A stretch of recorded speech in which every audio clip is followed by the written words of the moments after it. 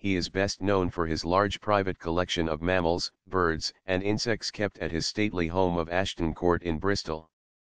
On his death his wife, Lady Emily Greville Smyth, donated the bulk of the collection to the Bristol Natural History Museum, now known as Bristol Museum and Art Gallery.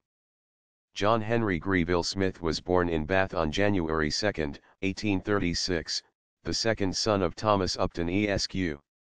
He was educated at Eton and Christ Church, Oxford, and on the death of his grandmother in 1852 succeeded to the Ashton Court estate.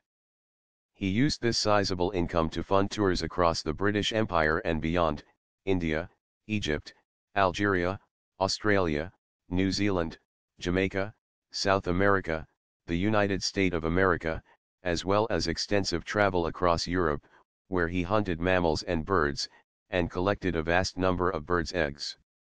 Greville Smyth had built up such a large collection of specimens that in 1884 he commissioned the architect Charles Edward Davis to create a museum in his home. The museum, along with other alterations, were completed 18 months later in 1885.